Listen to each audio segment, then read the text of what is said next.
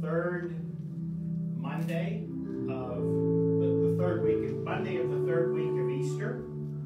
We're happy to have you here with us today on this day. It's just starting to have some sunshine outside, so I hope you are able to at least open a window or at least the curtains and get some sun in there. And I'd ask you to take a moment to place yourself in the presence of the Lord as we prepare to begin this liturgy.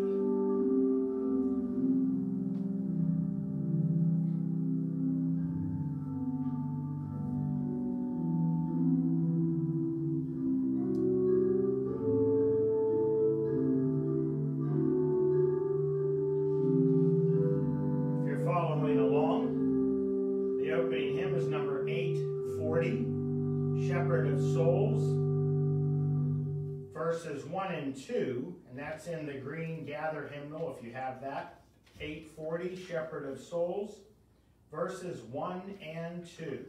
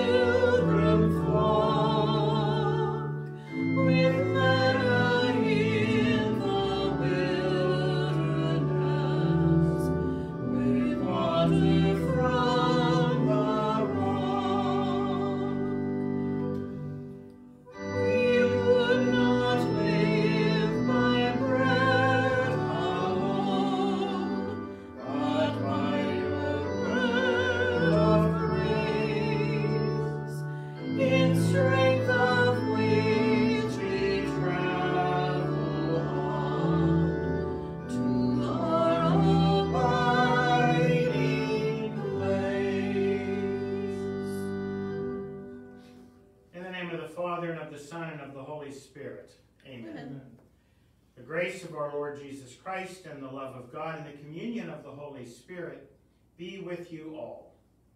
And with your spirit. Brothers and sisters, let us acknowledge our sins and so prepare ourselves to celebrate the sacred mysteries.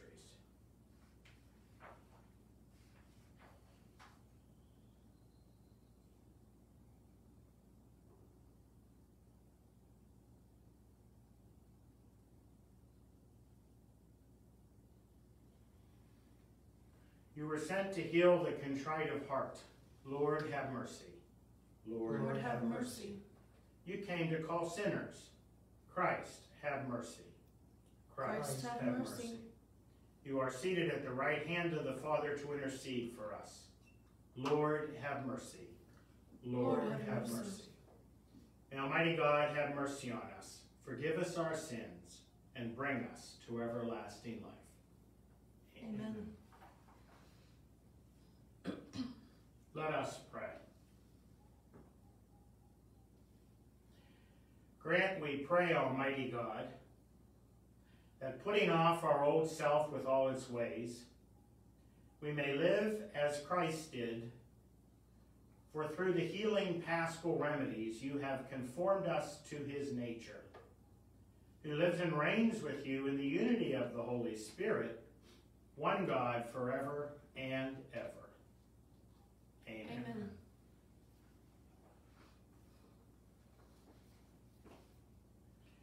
A reading from the Acts of the Apostles. Stephen, filled with grace and power, was working great wonders and signs among the people. Certain members of the so-called synagogue of freedmen, Cyrenians and Alexandrians, and people from Cilicia and Asia, came forward and debated with Stephen, that they could not withstand the wisdom of the Spirit with which he spoke. Then they instigated some men to say, We have heard him speaking blasphemous words against Moses and God. They stirred up the people, the elders, and the scribes, accosted him, seized him, and brought him before the Sanhedrin. They presented false witnesses who testified, "This man never stopped saying things against this holy place and the law. For we have heard him claim that this Jesus the Nazarene will destroy this place and change the customs that Moses handed down to us." All those who sat in the Sanhedrin looked intently at him and saw that his face was like the face of an angel. The word of the Lord. Thanks be to God.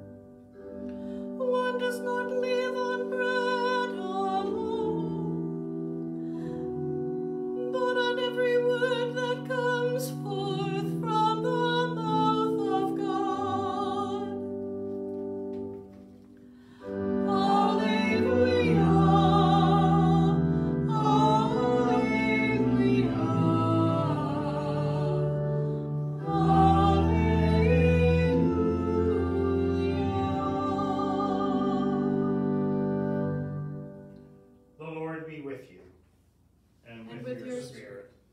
A reading from the Holy Gospel according to John. Glory to you, O Lord. After Jesus had fed the 5,000, his disciples saw him walking on the sea.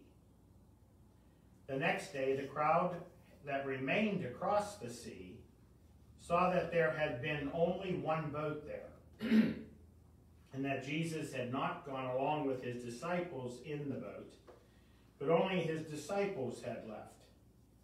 Other boats came from Tiberias near the place where they had eaten the bread, when the Lord gave thanks. When the crowd saw that neither Jesus nor his disciples were there, they themselves got into boats and came to Capernaum, looking for Jesus. And when they found him across the sea, they said to him, "Rabbi, when did you get here?" Jesus answered them and said, "Amen, amen, I say to you, you are looking for me not because you saw signs, but because you ate the loaves and were filled. Do not work for food that perishes, but for the food that endures for eternal life, which the Son of Man will give you. For on him the Father God has set his seal." So they said to him, "What can we do to accomplish the works of God?" Jesus answered and said to them, "This is the work of God, that you believe in the one he sent." The Gospel of the Lord. Praise to you, Lord Jesus Christ.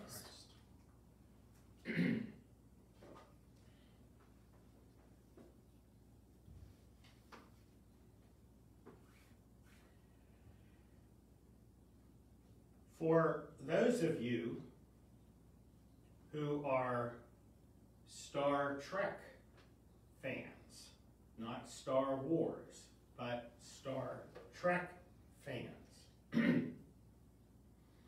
you will be familiar with a reality that is called the Prime Directive. It's sort of immaterial what the Star Trek Prime Directive is, but what you need to know is that it was called the Prime Directive because any decision that any crew made had to be filtered through that Prime Directive. Everything else was secondary to the Prime Directive. Now, I think in Scripture, we have a couple examples of Jesus giving us his Prime Directive. One of them occurs today in the Gospel of John. The people are following Jesus. They track him down after he got across the sea without a boat. They had just seen him feed the 5,000, and he tells them, "Listen, I think a lot of you were following me because I fed you yesterday. That's really not the reason to follow me. Because you will be hungry again, and again, and again, and again." And I think in our lives, so often, we are on that pursuit of the things that satisfy us immediately. It's understandable. Self-preservation implies that we eat, and on a regular basis. I get that. But we're called to use a different filter in discerning the will of God. And that filter calls us to a bigger picture. Jesus says, when they ask him today, "What can we do to accomplish the works of God then?" He says, "This is the work of God, that you believe in the one he sent." Now, at first, that might sound like pie in the sky theology. Well, I do believe in you, Jesus. I believe in you as the Son of God, the one that the Father sent. I believe that. But do we? But do we? Do we say we believe it and then behave as if everything is dependent upon what we do? That we have to make things happen, that we have to change things, that we have to be in control. And then we go back to church on Sunday and we say, but I believe in you, God. Jesus asks them and us to sit for a minute with what it means to believe in him. It means we are radically open to that unknown future, which is scarier than heck for us, isn't it? It means that we are open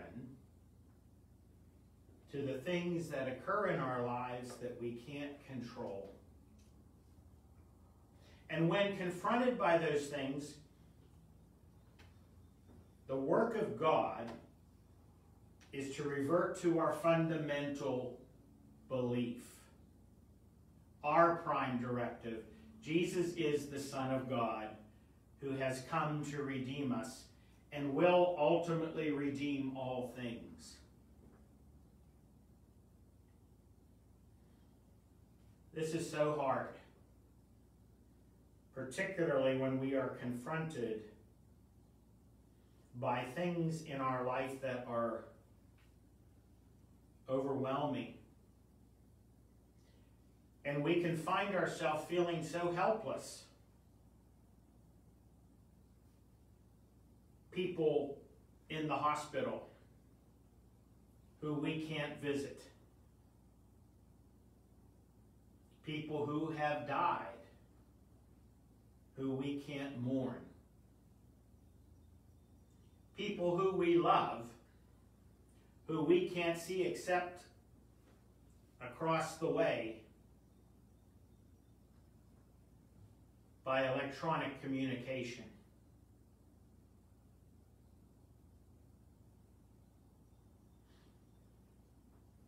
The work of God is to believe in the one that he sent. And so we are challenged this day to trust in God's plan and to be open. One of the Beatitudes, blessed are the poor in spirit, has been interpreted in a way that I think helps us today with this believing in the one he sent. Blessed are the poor in spirit talks about the people who deal with life and who do not have the resources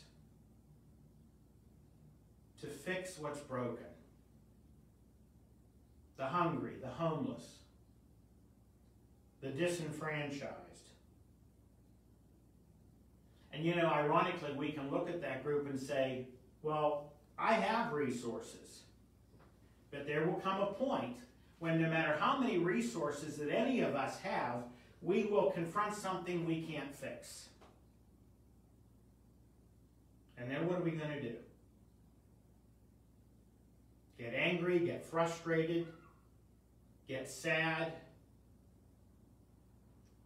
get confused. What are we going to do? The work of God is to believe in the one that he sent. And the challenge that we have today is to turn all those things over to God, as hard as that may be, as frustrating as that may be. God's grace to come into our lives. You know, every time I preach a funeral, I am cognizant that nothing that I say in that homily will bring the person back. Nothing that I say in that homily will heal the hurt of those who are mourning.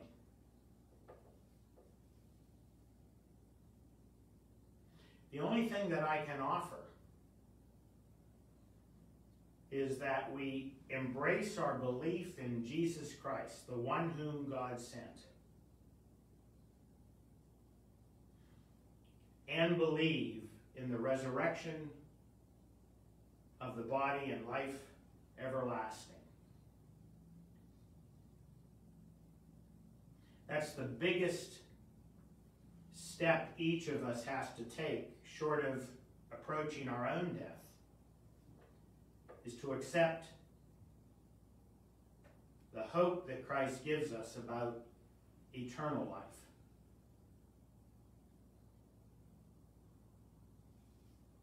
Jesus is saying to us today, apply that same hopefulness to all of the uncontrollable circumstances in your life.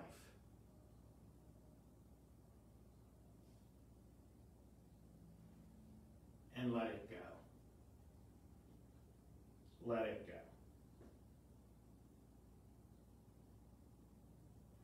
As we continue today, let us reflect, not in a morbid way, but in a cognizant way, about all of those circumstances that we cannot control. And let us repeat the words of Jesus Christ. Father, into your hands I commend my spirit. And let us pray for the grace of that spirit to come to each of us. And in particular this day, let us pray for all those who are struggling with that immovable rock covering the tomb of their hope. That the angel of the Lord will move that rock, and they will see that hope. These are difficult times, but remember the prime directive of Jesus Christ to which we should turn. This is the work of God, that you believe with all your heart, with all your mind, with all your soul, in the one he sent.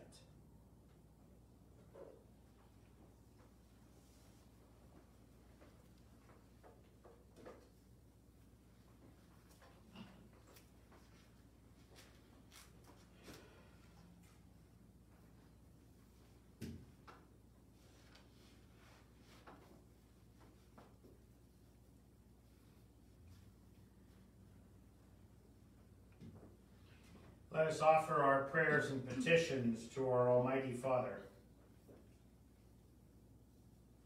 For Pope Francis and Bishop Malesic, may God continue to give them the courage and strength necessary for effectively leading our church. Let us pray to the Lord.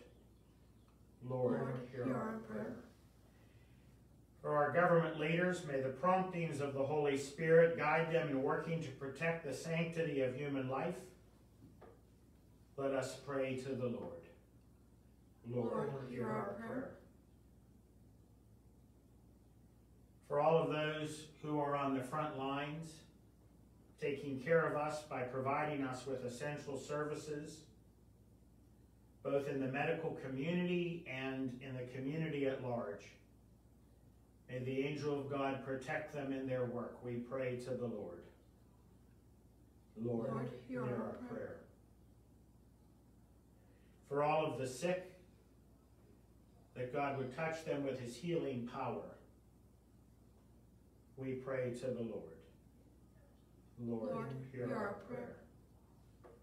And for all those who have died, may they enjoy eternal bliss in heaven. Let us pray to the Lord. Lord, hear our prayer.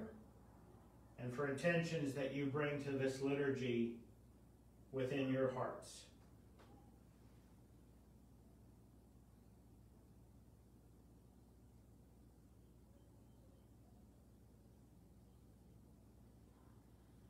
We pray to the Lord.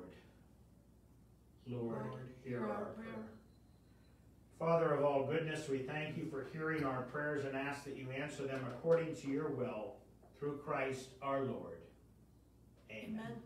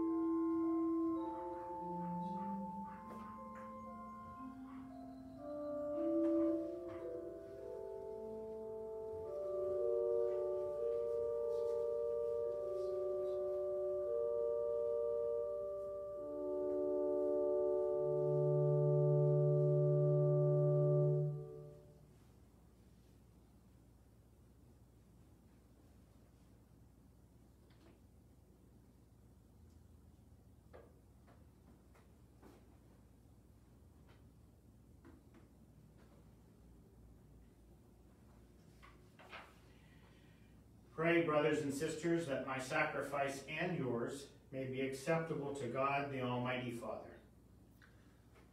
May the Lord accept the sacrifice at your hands for the praise and glory of his name, for our good and the good of all his holy church. May our prayers rise up to you, O Lord, together with the sacrificial offerings, so that, purified by your graciousness, we may be conformed to the mysteries of your mighty love, through Christ our Lord. Amen. Amen. The Lord be with you. And with your spirit. Lift up your hearts. We lift them up to the Lord. Let us give thanks to the Lord our God. It is right and just.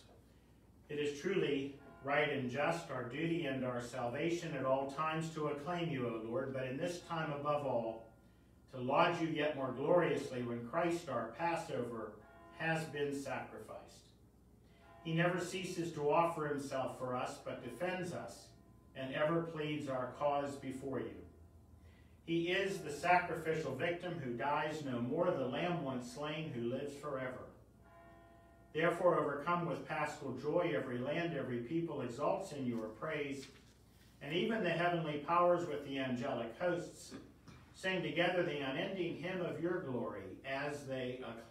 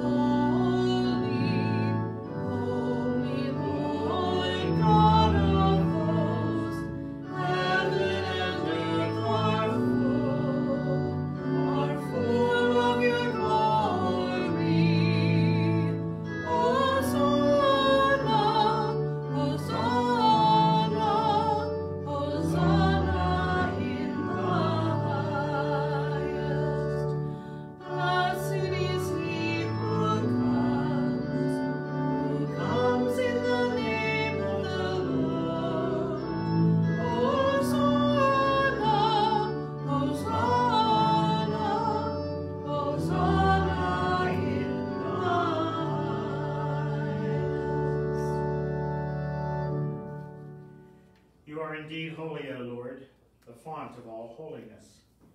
Make holy, therefore, these gifts, we pray, by sending down your Spirit upon them like the dewfall, so that they may become for us the body and blood of our Lord Jesus Christ. At the time he was betrayed and entered willingly into his passion, he took bread and giving thanks, broke it and gave it to his disciples, saying, "Take this, all of you, and eat of it. For this is my body, which will be given up for you."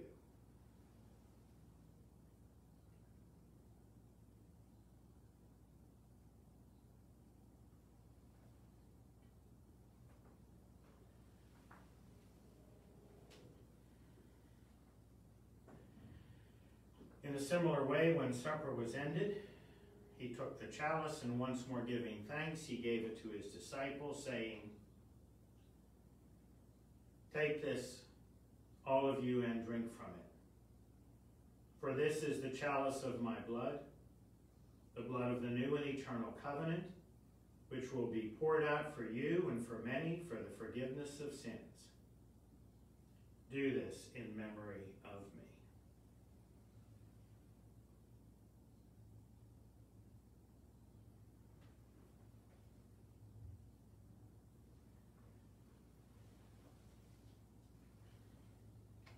A mystery of faith.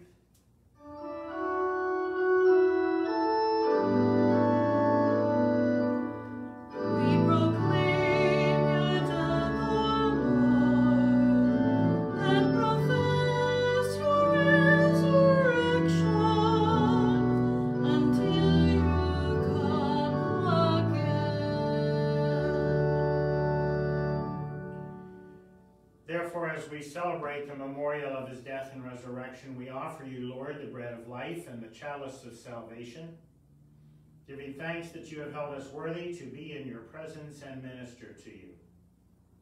Humbly we pray that, partaking of the body and blood of Christ, we may be gathered into one by the Holy Spirit. Remember, Lord, your church spread throughout the world, and bring her to the fullness of charity, together with Francis, our Pope, and Edward, our Bishop, and all the clergy. Remember also our brothers and sisters who have fallen asleep in the hope of the resurrection, and all who have died in your mercy. Welcome them into the light of your face. Have mercy on us all, we pray, that with the blessed Virgin Mary, Mother of God, with blessed Joseph, her spouse, with the blessed apostles, and all the saints who have pleased you throughout the ages, we may merit to be co-heirs to eternal life, and may praise and glorify you through your Son, Jesus Christ. Through him and with him and in him, O God, Almighty Father, in the unity of the Holy Spirit, all glory and honor is yours forever and ever.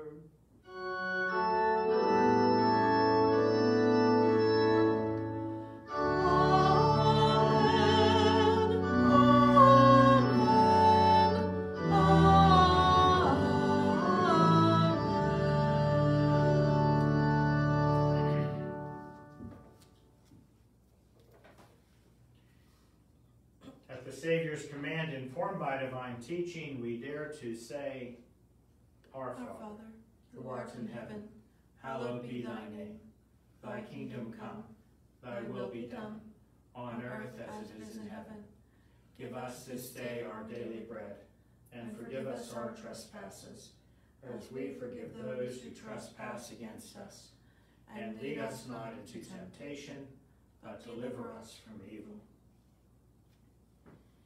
Deliver us, Lord, we pray, from every evil. Graciously grant peace in our days, that by the help of your mercy, we may be always free from sin and safe from all distress, as we await the blessed hope and the coming of our Savior, Jesus Christ. For the kingdom, the power, and the glory are yours, now and forever. Lord Jesus Christ, who said to your apostles, Peace I leave you, my peace I give you, look not on our sins, but on the faith of your church, and graciously grant her peace and unity in accordance with your will, who live and reign forever and ever. Amen. Amen. Peace of the Lord be with you always. and with your spirit. Let us across the way offer each other the sign of peace. Peace be with you. God bless.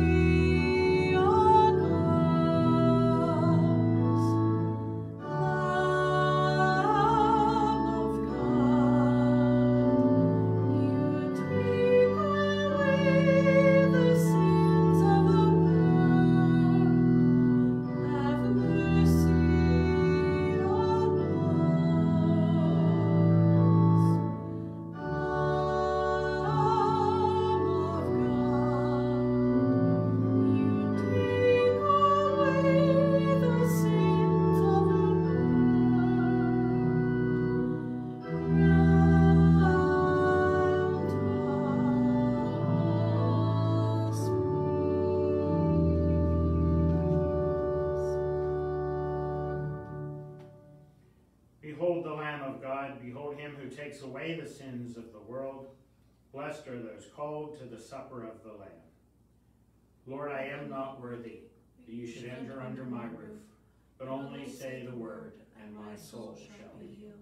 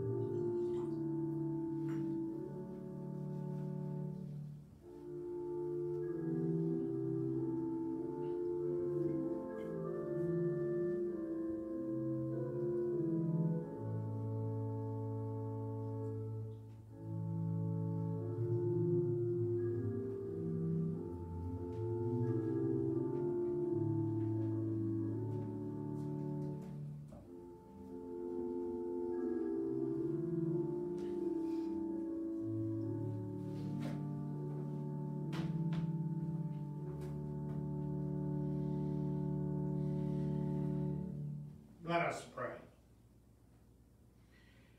Almighty ever-living God, who restore us to eternal life in the resurrection of Christ, increase in us, we pray, the fruits of this Paschal sacrament, and pour into our hearts the strength of this saving food.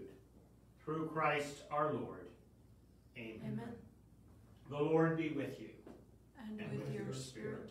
May Almighty God bless you, the Father, and the Son, and the Holy Spirit. Amen. This Mass is ended. Go in peace, glorifying the Lord by your life.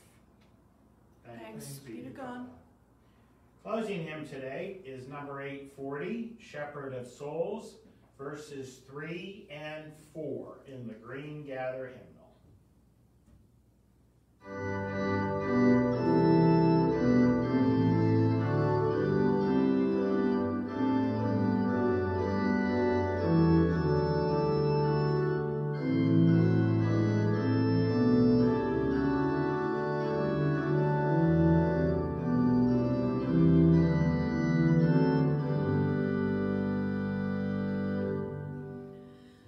Give unto us in breaking bread.